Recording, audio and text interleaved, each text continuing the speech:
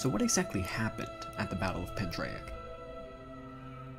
I mean, Caladog brags about it being a successful ambush, but the Sturgians say they did most of the fighting in a shield wall, and Lucan says they knew about the ambush, but they still marched right in, and the Valandians insist they slaughtered the Azrai, who chased the routing Battanians, but the Kujaites says that they killed the Valandian knights, but were slaughtered in turn, and the Azrai really want you to know about Nemir.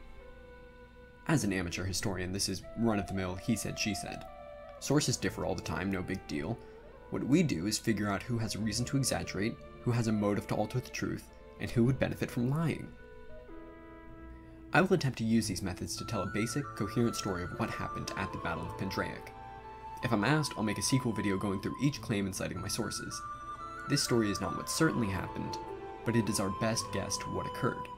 It's not going to help you complete the quest though, you're still going to have to find 10 damn nobles. Alright, I'll begin with the setup. We know that Battania and Sturgia declared a joint invasion of the Empire, who has a defensive alliance with Valandia. The Emperor, Neretzes, hires Kujaite mercenary cavalry and Asari mercenary infantry and marches towards Pendraic. The Valandians are slow to react, and the Empire attempts to shame the honor-centric barons to his defense, but he fails.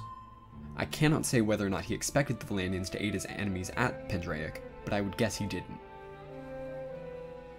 The Empire encamped opposite the fortress near Pendraic, presumably Pendraic Castle. Running along the path between the two forts was a small river that created a hilly valley covered with trees. It was here that King Caladog decided to place his troops in ambush. I cannot say whether or not Neretzes knew about the ambush, but I do know what he did. He sent his vanguard through the valley, mostly comprised of Imperial cavalry and Asari light footmen. The Battanians sprang their ambush, but many were killed when the Asari threw their javelins. Led by a young warrior of the Banu Saran, Nemir, the Azrai infantry chased the Battanians out of the woods. Once they were in the open, King Derthert, commanding from a nearby hill, ordered his Valandian knights to charge the disorganized light infantry. In the valley, the unsupported Imperial vanguard was similarly slaughtered by the Battanian falksmen. It is possible their losses were an intentional way for Neretzes to kill off his political opponents and cull the Azrai, but this is hearsay. The chronology of the next few events are uncertain. We know that, in the course of the battle, the Kujaite cavalry engaged the Valandian cavalry. Both sides took heavy losses, with the Noyan of the Kurgats being killed. Yet the Valandians were forced off the battlefield. Sometime after the Azari were charged, the Sturgians, led by King Vladislav, formed a shield wall near the Imperial camp. The Battanians, too immersed in the revelry of the Imperial massacre, did not join them. Neretzes met the Sturgians head-on, fighting with the support of his missile troops that were still fresh. The Sturgian shield wall held, and Neretzes retreated to the safety of his camp.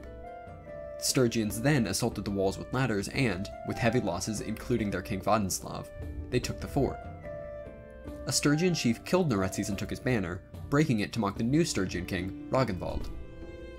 After the battle, a dispute arose between the Sturgians and Battanians over the spoils of the battle.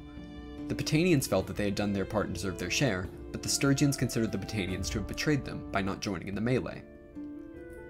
This permanently soured the Battanian and Sturgian relationship. The leadership of the Kurgats was taken over by the Noyan's wife, Mesui. Her lands were raided by many clans, but mostly the Arkit. As for Nemir, he returned home a hero, having survived the battle, but was soon killed for having an affair, with a member of the Banu killed.